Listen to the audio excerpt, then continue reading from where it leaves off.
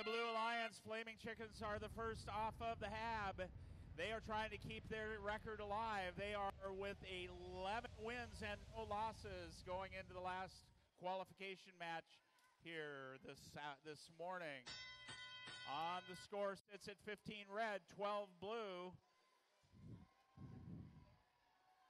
As we move into the few seconds after the sandstorm, 30-24, trying to position a hatch panel on the robot on the cargo ship to hold that cargo in place, and the hatch panel falls and the cargo falls out. Score 22 blue, and red misses with a hatch panel. Spartan Robotics dropping that, and it bounces out of the field.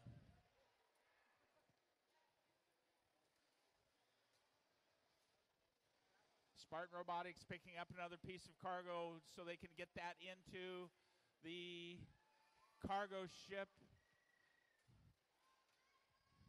Red Alliance members 36-73, Cyborg Seagulls breaking it up on the far side of the field from the scoring table. And Spartan Robotics gets that cargo in. Their team player bounces another cargo out to them across the field, and they pick it up.